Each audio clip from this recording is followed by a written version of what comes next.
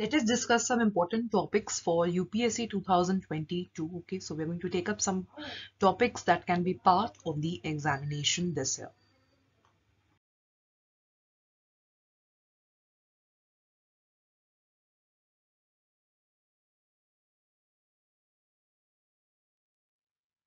So yes, very important topic from exams point of view, cryptocurrency. Okay, so cryptocurrency has been in news all over the year now, and let us discuss cryptocurrency, its regulation and future.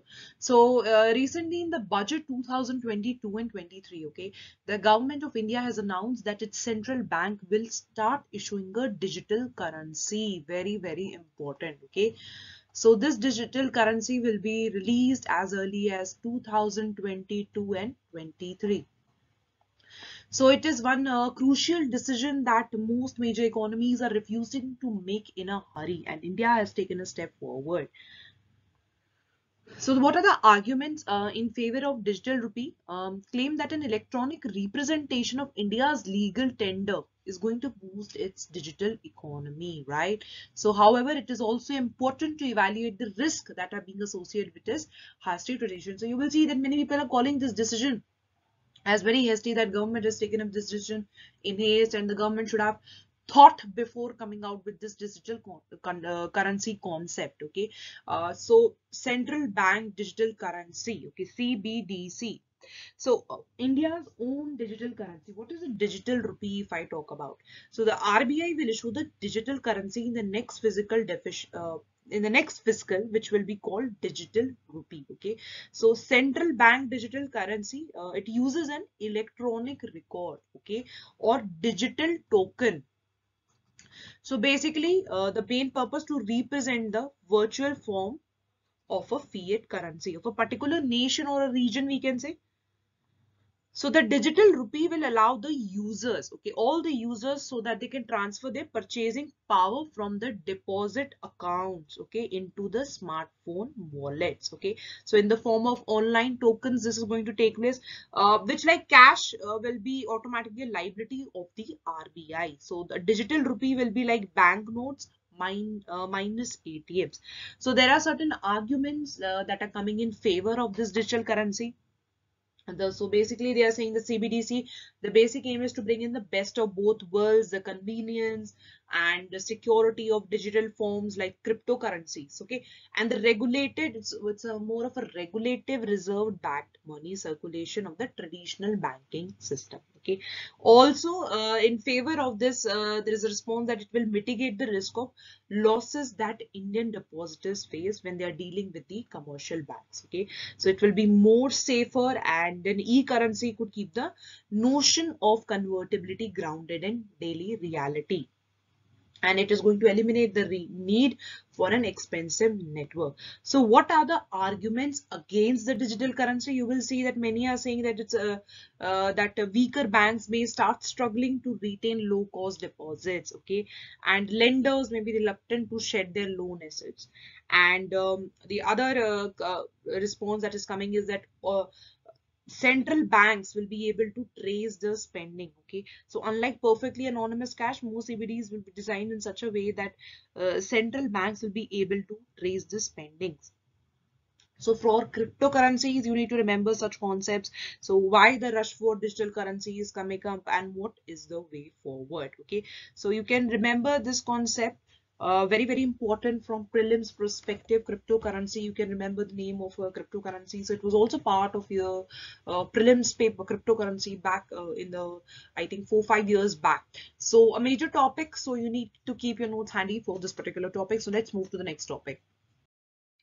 And yes, of course, the another major important topic is the Russia-Ukraine war. Okay, so here is the map. You need to remember the location: Black Sea, Caspian Sea, right? So they are all important from the exams point of view. So location of Black Sea, the country is bordering it, Caspian Sea, Russia, right? The location of Georgia, Crimea, and Ukraine. Okay, Ukraine for sure. So from map perspective, if I talk about, so map is very important if you are studying Russia-Ukraine war. And a little concept that what it is, this Russia and Ukraine war. So basically, this is a cause of conflict is the balance of power, BOP.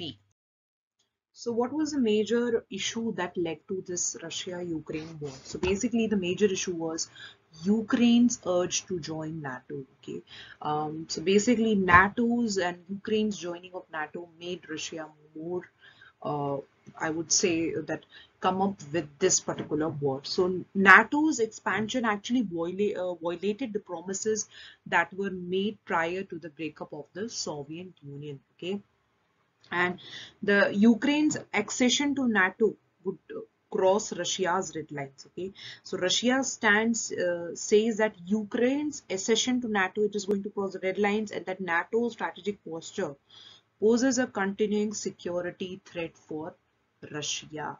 Okay, so Ukraine crisis was justified by Russian president on what grounds? That for security interest we are doing it and the rights of ethnic Russians in former Soviet republics.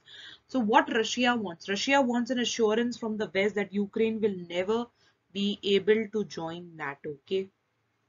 So the US and its Western allies, they are refusing to bar Ukraine from NATO, claiming it as a sovereign country, and Ukraine is free to choose its own security alliance. So this is the basically the main issue. So what has been India's stand on this issue? So India did not join the Western powers' condemnation of Russia's intervention in Crimea and kept a low profile on the issue. Yes. So India's stand has been this.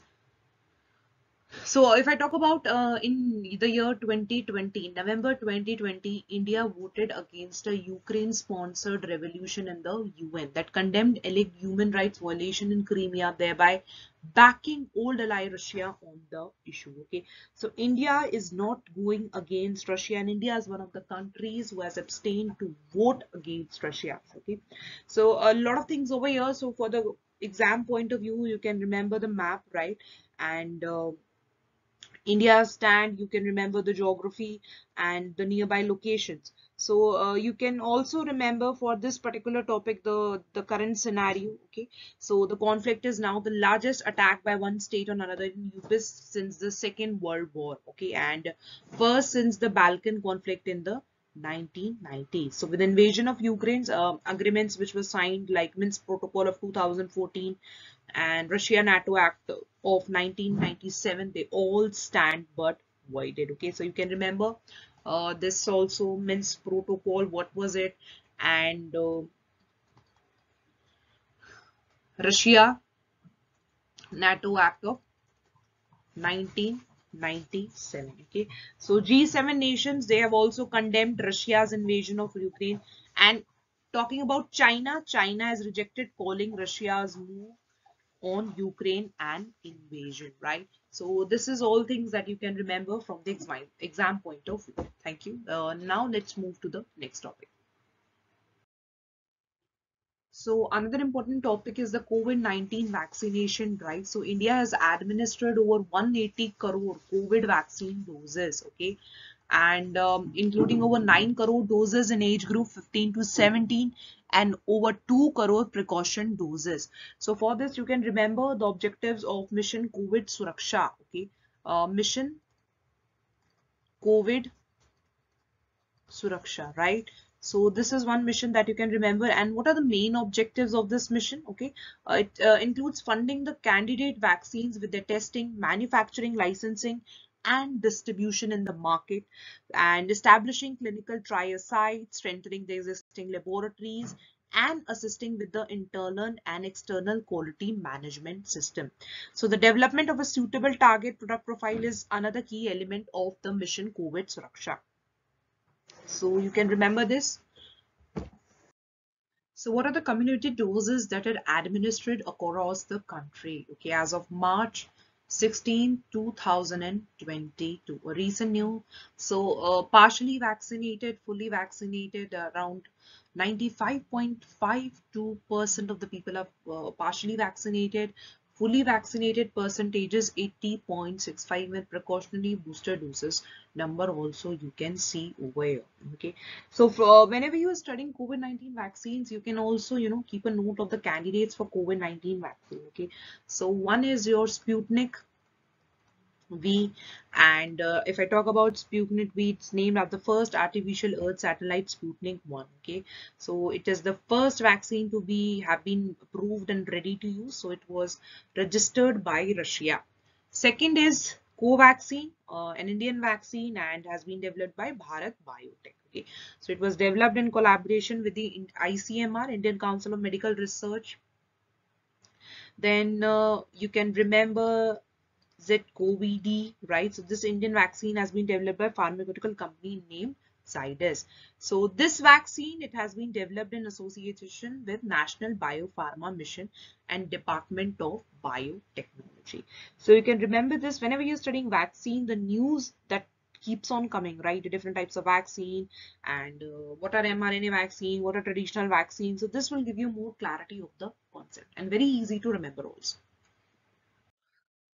So one more topic, the world's oldest cave paintings have been discovered in Indonesia. Okay, so archaeologists have discovered the world's oldest known animal cave painting, and that too in Indonesia. Which country? Indonesia. So it is a painting of a wild pig, and it has believed that it was drawn around 45,500 years ago. So you can see that it is found in the remote valley on the island of Sulawesi. So cave topic is here in the news. So you need to remember a lot of things. So Munal paintings and cave paintings you can remember.